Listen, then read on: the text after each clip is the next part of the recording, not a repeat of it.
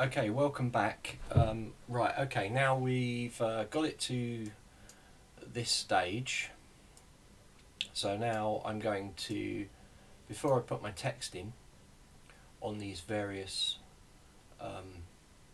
layers, in fact I'm going to create another layer now and just call it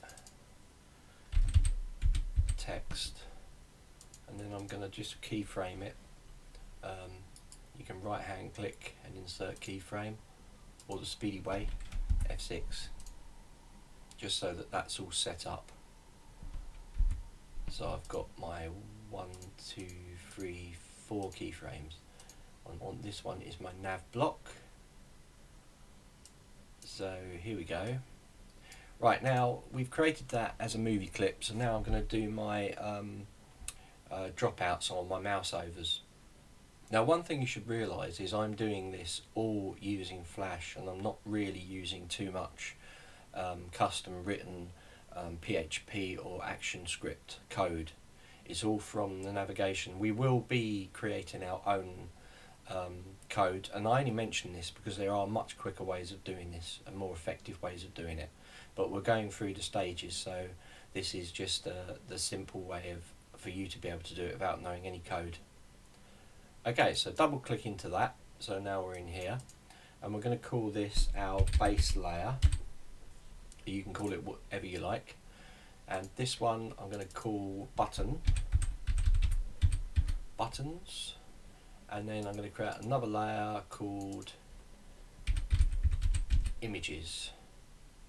And we have, how many images do we have? We have 2, 4, 6, 8, 10 images there.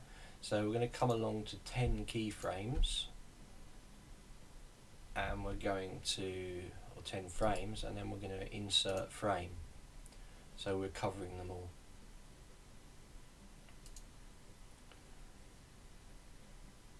Okay, and in the images I'm going to press F6, and again F6, F6.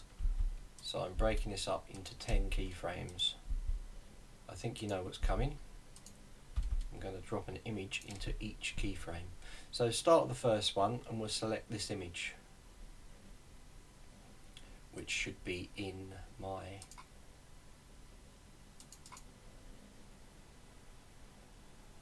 folder. I don't know if that's it. I think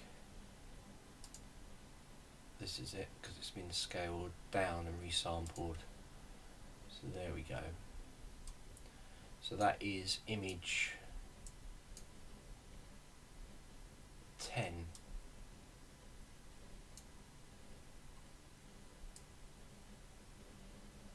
So it's going 10, 9, 10, 2.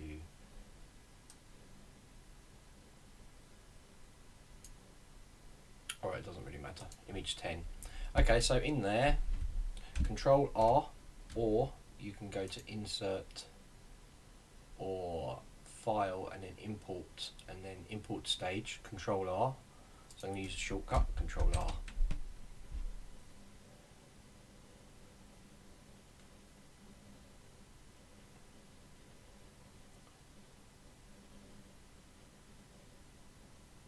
Which is taking ages. Okay, my gallery site, images, pick 10.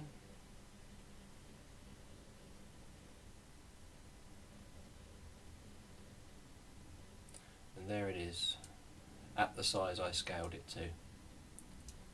Okay, so now, can I just zoom out a little bit, and I'm going to put it just down here, and you'll notice that little rulers appear when you hit certain objects. Tells you where you can align to. See it? That just appears, gives me the base. It's quite handy, so I'll drop it there. But to make it even more accurate, come down to the button layer, and I'm going to go Window and turn my rulers on, View, and go to Rulers. Come down here, and I'm going to select a ruler out here, and out here, and out here. that'll give me a placeholder for the rest of my images as I start to drop them in.